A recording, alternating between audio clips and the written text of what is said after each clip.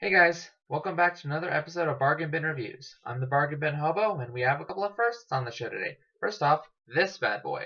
This is a PVR, and it was given to me by my friend Rafa. Essentially, it allows me to record console footage, so we're going to look at a console game today. The other first for the show is that we're going to look at a licensed game. Now, if you've watched online gaming videos before, you probably know the stigma behind licensed games by now, but if you don't, this is about getting you up to speed. There are tons and tons of games that are made to tie in with movies and TV shows. The problem is they're usually rushed out the door to meet film premiere dates, so oftentimes they suck. Oh, sorry. I must have catching a cold.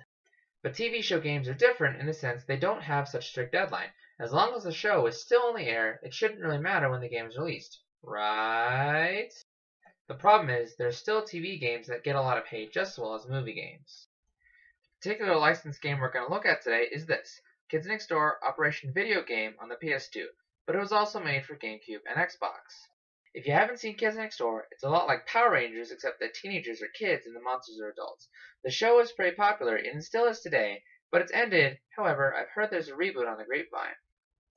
Now, the game was used to promote the short-lived Kids Next Door trading card game, and each copy of the game included this exclusive card here, which I'm not showing because it also has a plot spoiler on it. So if you want to find out what's on the card, you'll have to Google it. Kids Next Door was developed by High Voltage Software and published by Global Star Software. And now, with all that out of the way, it's time to hobo up!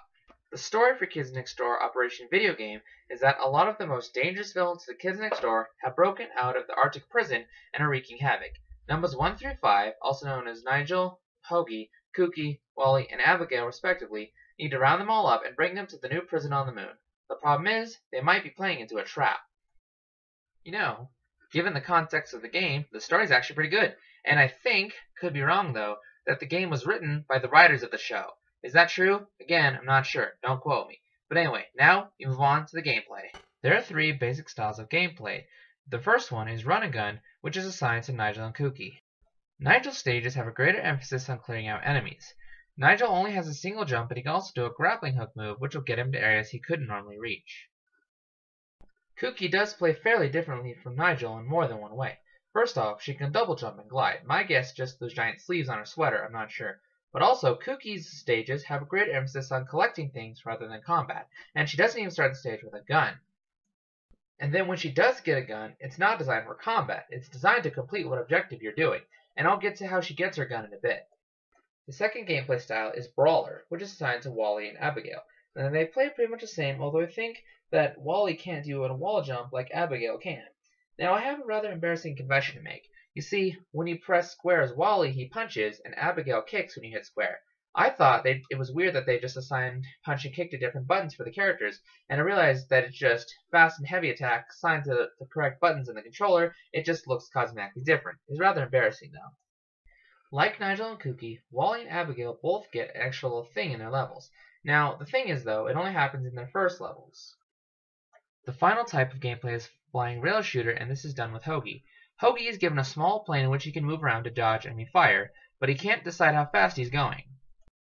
Like the other characters, Hoagie also gets extra things in his levels, and in his case, it's just more ways to fire aside from just a single shot. But it is pretty helpful, especially when there's a lot of enemies around. Also, Hoagie can use a Gamma Guard, as it's called, to absorb enemy fire to build up his chicken explosion, which nukes weaker enemies and damages stronger enemies, and you often need to do this. Checkpoints are fairly common, so if you do happen to die, you just respawn at the last checkpoint, so dying is really more of an inconvenience given you have infinite lives. Each character has their own kind of special moves they can use, which can be really helpful in sticky situations, but they need to be spared as you only have a limited power meter. And also, the game has a lot, and I mean a lot, of different kinds of pickups. There's bags of candy, which replenish your health, soda and other sugary drinks, which will replenish your power meter, and then there's rainbow monkeys. The game has a lot, and I mean a lot, of secrets to unlock, most of which are unlocked with the rainbow monkeys. In most levels, exception of a few, 25 rainbow monkeys unlocks one secret. There are 4 secrets in each level, which means you need 100 rainbow monkeys to collect all 4 secrets in a level. Don't sweat it though, because the game basically craps them out by the barrelful, so unless you're neglecting them like the plague, you are not going to miss any secrets. One of the coolest extras in the game is entered by a cheat instead of by collecting rainbow monkeys, and it lets you play as number 86, the Scottish girl. As cool as it is, though, she's basically just number 1 in a costume. She plays on his levels, and although they did rewrite the dialogue from number 86, not all the captions were rewritten, and in some spots she still speaks the number 1's voice. Aside from that, though, it's still a really cool extra, and I'm pretty sure fans of this character really appreciate the inclusion. And there are also super secrets in the game, which are really well hidden. To get these ones, you have to do things you wouldn't think to do, so don't be ashamed if you have to consult a guide. Foreshadowing.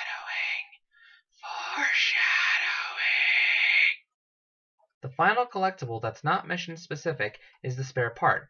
The spare part basically is what gives the extra things in levels. Now for Cookie here, she doesn't start with the gun like I mentioned. She gets the gun when she collects the spare parts. In this particular mission here, it gives her a freeze away which freezes these stupid little hamsters.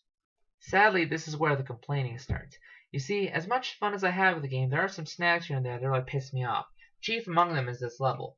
You need to chase these hamsters to be able to progress, but the hamsters move way faster than you. There's no sprint button. You basically have to outsmart the stupid hamsters instead of being able to outrun them. And this is why I'm glad that one of the extras in this level is that you start the freeze rate so this does not happen. And this isn't the only part of the game that would benefit from a sprint button. All the characters move sluggishly, and oftentimes, like in this part here, Abigail can get pelted if she's not moving just right. I have been killed at this part numerous times, and I have a lot of deleted footage that would have showed it, except like I said, I deleted it. My final gripe with the game is that the camera can sometimes be a bit uncooperative, especially in really tight areas. And when I tried to show this footage though, my Windows Movie Maker would corrupt the data. I have no idea why it would do that, but just take my word for it when I say the camera in this game can sometimes get in your way. So the gameplay is pretty good, although there are those snags I mentioned that really piss me off, but aside from that, they're pretty good gameplay. And now we're going to wrap things up with a presentation. You can tell a lot of love went into the game, especially with the loading screens. Each loading screen begins with a drawing that kind of preludes the level, and I have to say it looks really cool, and it does add a lot of nice charm and touches. The voice acting is also very good, given the cast came back to voice their characters, so it's very authentic. The music is also very good. For one thing, they actually got to use a theme, which I won't show due to copyright fear. And then there's this level music, which actually fits the theme very well. The animation in the game actually mimics the show's animation very well. So overall, if you're a fan of Kids Next Door, you're going to want to pick this game up. It feels like a lost episode. And now I think it's time I put a rating system in the show. Now let's see here. How does the game play? It does play pretty well. The controls are pretty tight and responsive. And, well, it looks great, sounds great, but those snags do hold it back a little bit. So I'm just going to have to call this one Hobo Approves. Those snags are what held it back from being perfect, in my opinion.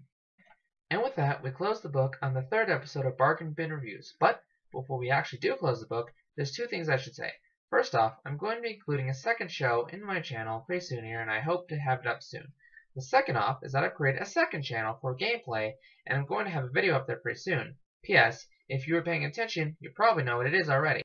The link to my new channel is in the description. Well guys, thanks for watching, and I'll see you next time. Hobo, out!